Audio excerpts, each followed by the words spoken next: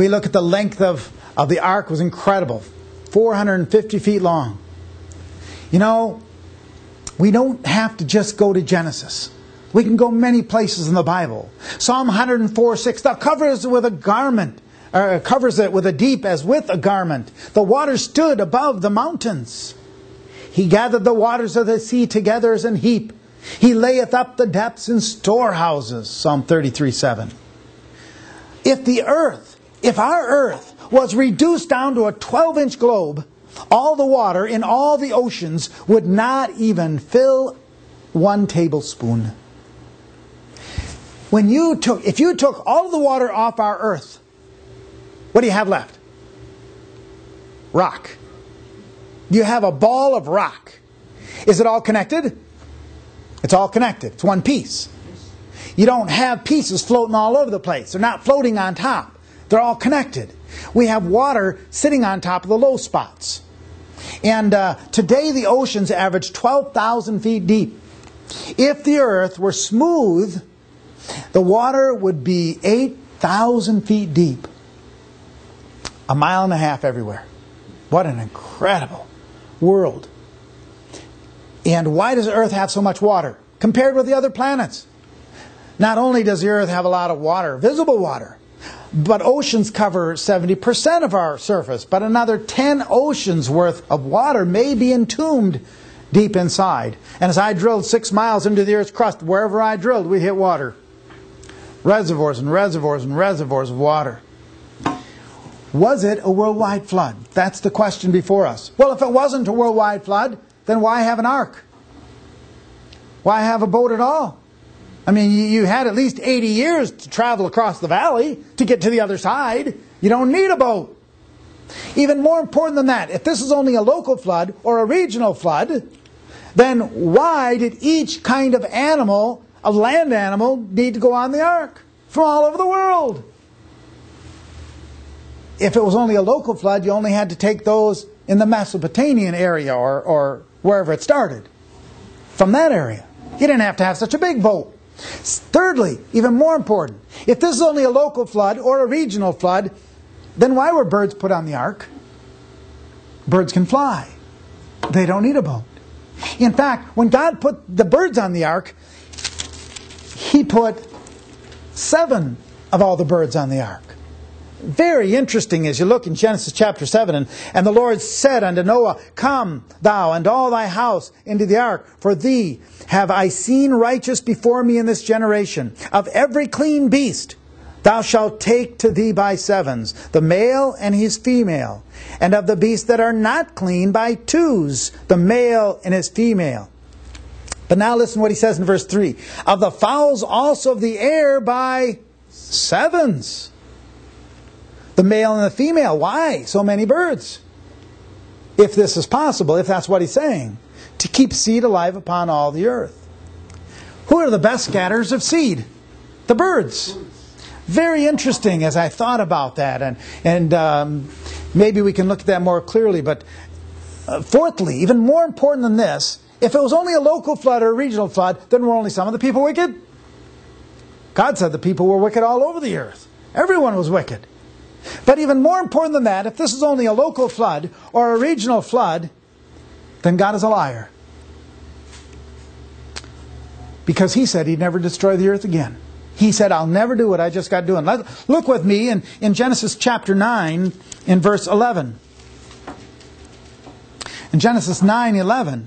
And I will establish my covenant with you, neither shall all flesh be cut off any more by the waters of a flood, neither shall there any more be a flood to destroy the earth. He said, I will never do what I just got done doing, and I'll never do it again.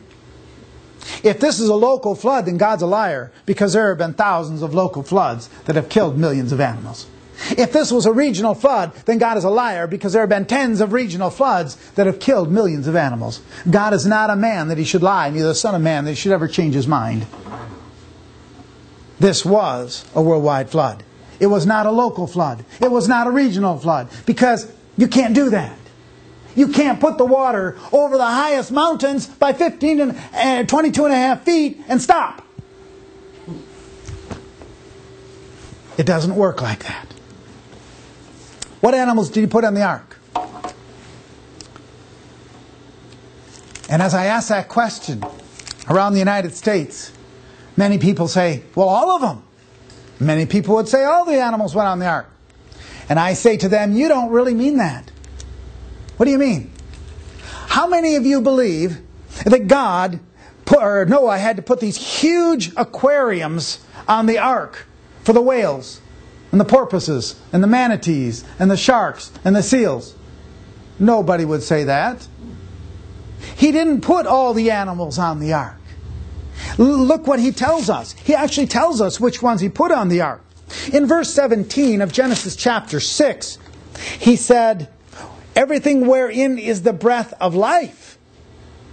And then he goes on to say in chapter 7 and verse 15, they went in unto Noah into the ark, 2 and 2 of all flesh, wherein is the breath of life. You say, well, that could mean anything. Let's look at verse 21. In verse 21, and all flesh died that moved upon the earth, both of fowl and of cattle and of beast, and of every creeping thing that creepeth upon the earth, and every man. Look at verse 22.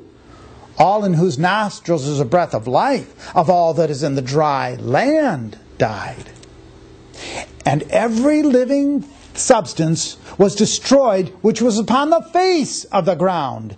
Both man and cattle and the creeping thing and the fowl of the heaven, they were destroyed from the earth, and Noah only remained alive, and they that were with him in the ark.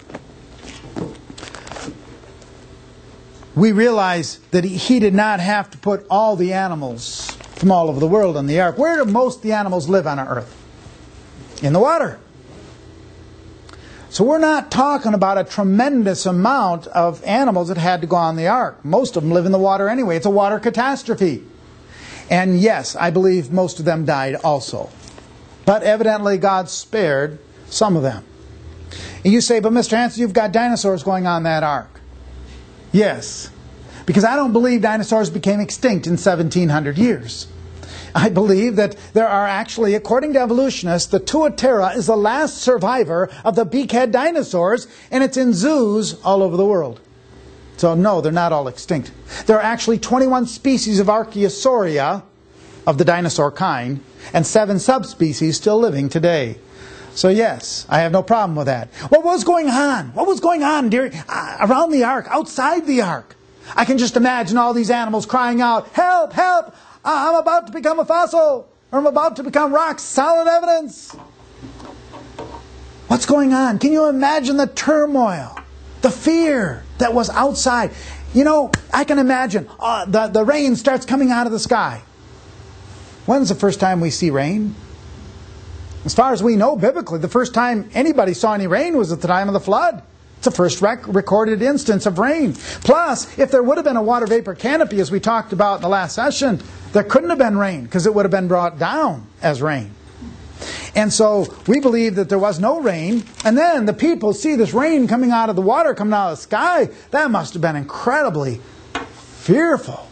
I can imagine some of them running over to the ark and going, help, help, I believe, let me in, let me in. You know, and if Noah had shut that door, it's very possible because of his compassion for the lost soul, he might have let them in. But you know, you need to understand something. God shut the door of that ark. God gave them 120 years. Time was up. There's a time in every one of our lives where the door will be shut and no more will it be opened. Choose you this day whom you will serve and serve. What's going on outside this ark? What an incredible catastrophe this is. You know, people say when I talk about a worldwide flood, they talk about the water, rain for 40 days and 40 nights, but that's not where most of the water came from. If you look in Genesis chapter 7, it says in verse 11, in the 600th year of Noah's life, in the 2nd month, in the 17th day of that month, that same day, all the fountains of the great deep were broken open. First thing that happened was the fountains of the great deep were broken open all over the earth. Can you imagine that incredible catastrophe? Our world is a huge round ball. And on that round ball, we have what's called a crust. The crust is very thin. If you took the size of our earth down to the size of an apple. The skin of an apple would be thicker than the crust of our earth. And our crust, being very thin, is very brittle. It's broken in 7 or 12 major broken spots and many minor broken spots. So you can imagine when the fountains of the great deep burst open all over the earth, breaking open that crust, possibly sending water miles into the sky. What else happens in all these broken spots of our earth? Earthquakes. You know, when your earth is busting open over, you're going to have earthquakes everywhere. Not just in one spot, but all over the earth you're going to have earthquakes. Major earthquakes, something the earth has never seen before. And the next thing, another thing that you're going to also see, it's along all these major breaks where you find also all our major volcanoes. That's where all the major volcanoes are. We believe, as geologists, that at one time in Earth's history, tens of thousands of volcanoes all went off at the same time in Earth's history. What an incredible devastation that would have been. Sending particulates into the sky, particles and aerosols, gases up into the sky, shielding out the sun. What amazing devastation that would have been. It wasn't just rain, but the rain did come. The windows of heaven were broken open. And so what do we find in the fossil record today? What do we look at when we see the fossil record? What we find is Precambrian rock at the bottom. Precambrian is before the flood. There are no fossils. None at all. Except at the Ediacaran layer in Australia, they say there's a layer right there that does have some fossils. Usually viruses and bacteria. But you wouldn't expect, if evolution is true, to find any down at the bottom. But they did find a fish in Australia down in the Precambrian. But other than that, we basically find no fossils in the Precambrian. As soon as we get to the Cambrian, the layer right above, there's an explosion of fossils. Almost every phylum that's found in our oceans today is represented in the very first fossil record. The greatest mystery to evolution, the Cambrian explosion. Corals, sponges, sea anemones, hydroids. If evolution is true, we should only find the very simplest animals in the beginning that slowly evolved over millions and millions of years into the simple plants and simple animals that over millions of years turned into the more complex array that's already there at the beginning. It's already there, right from the very start. Many people say to me, Mr. Hansen, if there was a worldwide flood, then everything should be mixed up. We should have horses and cows and pigs and people at the bottom. And everything at the top. And everything all over. Not true. Remember, the fountains of the great deep broke open all over the earth. It didn't start on top. It started down at the fountains of the great deep. And it took a month and a half for the water to come up higher and higher and higher and higher and higher to get to the highest peak. Took over a month and a half. 40 days and 40 nights to get to the highest peak. So you would expect to find them sorted to some degree. You're going to actually find them in their habitat, where they live. That's how they're going to be deposited. The bottom dwellers, they're going to be at the bottom. The ones that couldn't get away. Let me ask you a question. Who knows first when a catastrophe comes? Animals or people? Oh, animals. So who's smarter? Oh, never mind. If the animals know that a flood is coming, or a hurricane, or a tornado, they're out of there. But what about the animals that can't get away? The bottom dwelling. We call them benthos animals. Bottom dwelling ocean animals. The ones that live at the bottom. Corals, sponges, sea anemones, hydroids, arthropods, crustaceans, some that walk around on the bottom. They're going to be inundated. When the fountains of the great deep burst open, the material's going to come over them very, very quickly. Submarine mudslides everywhere, all over the earth. So they're going to be buried in their habitat, where they live. They're also going to be buried by their mobility. Could they get away or could they not get away? So they're going to be buried by that. When we went out on vacation out to the Green River Valley in Wyoming, we went to an area where there were fish fossils. We dug out thousands of fish, but the whole bluff was 2,000 feet high, and it went for tens of miles in every direction. And it's all shale, and it's all filled with trillions of fish. We would take huge slabs of rock out, put it up on its end and pop it open, just like the pages of a book. It'd open up. Fish and alligators and stingrays and birds and all kinds of animals that died catastrophically. They died of suffocation. They died breathing in all these particulates into their mouth. See, we know they died alive, being buried alive, because all their fins are splayed out. When a fish dies, the muscles relax and they fall apart and decay and rot. But these all had their fins splayed out. In fact, some of them that we found, some of them were folded in half. Some of them were in their last meal. Some of them are all twisted, buried alive. They were buried so rapidly, so quickly to get away from oxygen, bacteria, and scavengers so they could fossilize. What an incredible thing. We're talking about billions upon billions of fish and other animals that were inundated by a flood, and the layers go across the world, folks. Upon top of the highest mountain in the world, Mount Everest.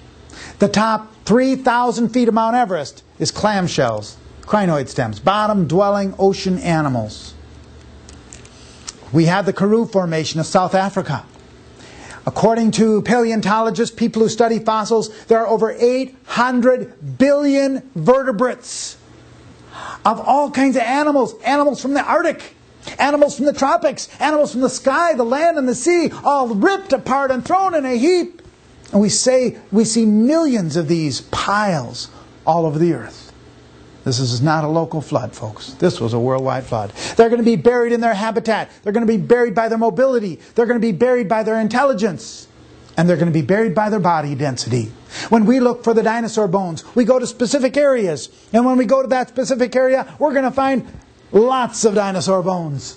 Because they were the heavier. They were dropped off. There's a shoreline dump all along the Rocky Mountain range.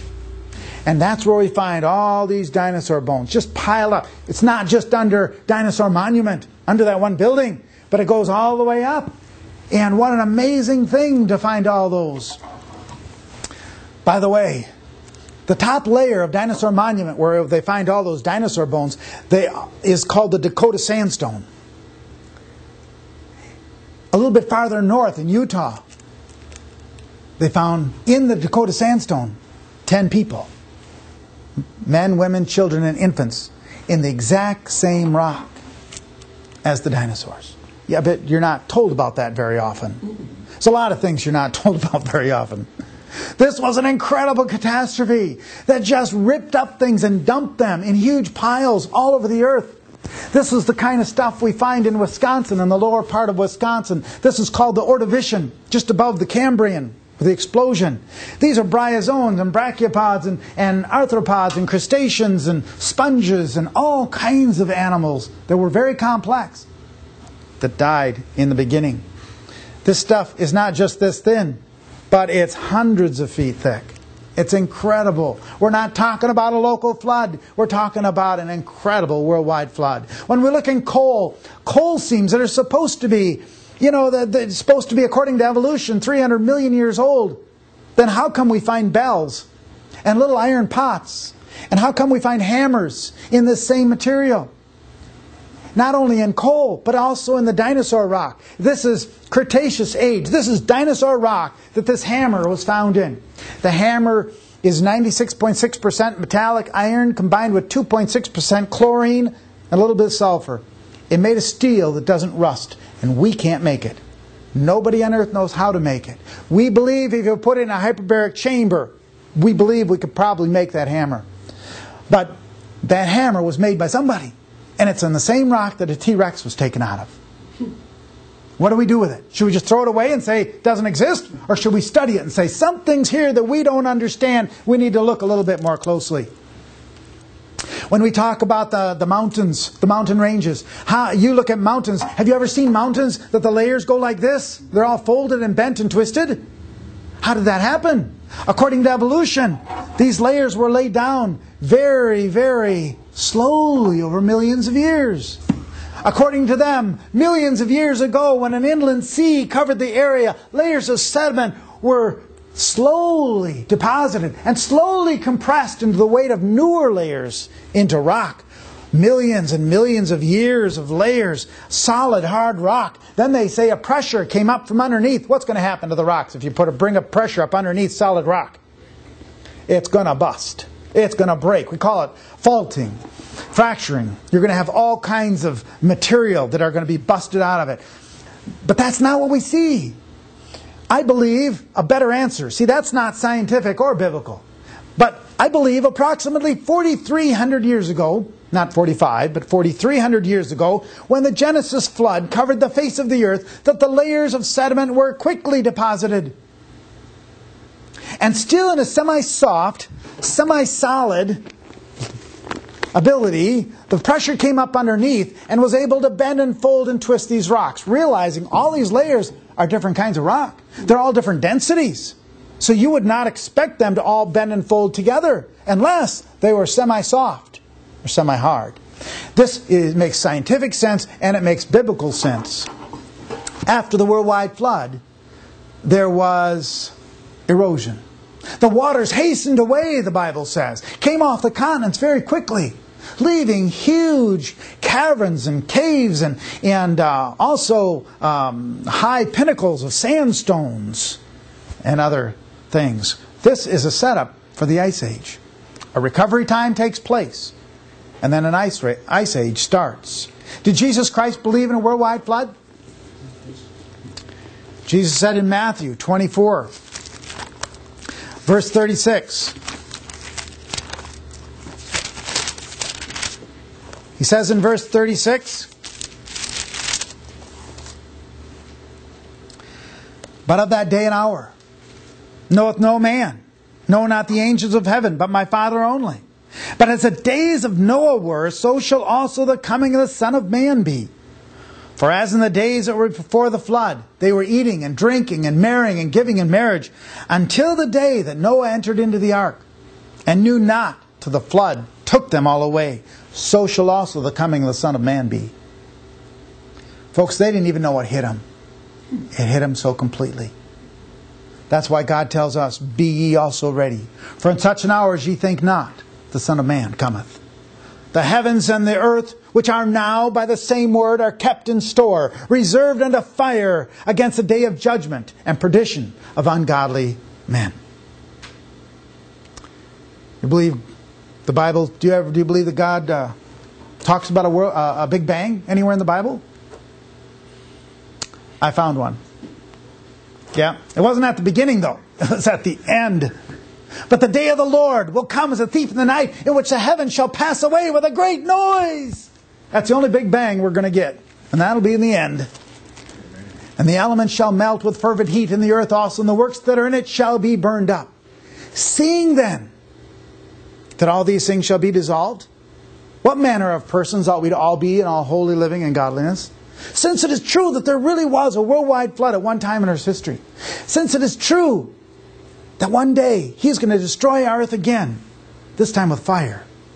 Seeing then that all these things shall be dissolved, what manner of persons ought we to all be in all holy living and godliness?" He is not a part of our life if you're a Christian. He is your life. You don't live for yourself anymore. You live for Him. He says in Isaiah 43:7, "Even everyone who is called by my name, for I have created him for my glory. Yea, I have formed him. Yea, I have made him." I pray that if you're not ready, that you will be ready. If you're here today looking at this video, I pray that you might realize all of us have sinned and come short of the glory of God. And the wages of that sin is death. Eternal separation from God forever. He says in 1 John, verse 6, chapter 1, "If we say that we have fellowship with Him, we walk in darkness, we lie and do not the truth. But if we walk in the light as He is in the light, we have fellowship one with another, and the blood of Jesus Christ cleanses us from all sin. If we say that we have no sin, we deceive ourselves, and the truth is not in us. But if we confess our sins, He is faithful and just to forgive us our sins and to cleanse us from all unrighteousness." If we say that we have not sinned, we make Him a liar, and the truth is not in us. John speaks in chapter 2, and he says, My children, my little children, these things write I unto you, that ye sin not. And if any man sin, we have an advocate with the Father, the Lord Jesus Christ the righteous, and He is the propitiation. That means the complete payment for not only our sins, but also for the sins of the whole world. His desire is that none perish, but that all come to repentance. I pray that if you're listening to this, you might realize there's no sin out there that's small. Every sin that is sinned will affect not only you, it'll affect your spouse, it'll affect your children, it'll affect your grandchildren, it'll affect your workmates and friends and relatives. No little sin is little. Don't be deceived. God is not mocked. For whatever a man soweth, that shall he also reap. He that soweth to the flesh shall of the flesh reap corruption. He that soweth to the Spirit shall of the Spirit reap life everlasting. Let's pray. Dear Heavenly Father, we thank You for this time that You've given to us to look a little bit closer into Genesis, looking at the worldwide flood. Lord, I pray that we might understand there's so much evidence that we weren't able to touch on. But Lord, I pray that we might touch into Your Word, and we might look to Your Word for truth and find it. Lord, I pray if there's anyone listening that has never studied these things out, Lord, help them to study, to show themselves approved unto You, workmen that needeth not to be ashamed, rightly dividing the word of truth. I pray if there's someone here that doesn't know You, they might find You. We give our day and our life to You because we are Yours. We pray this in Christ's name. Amen. Amen.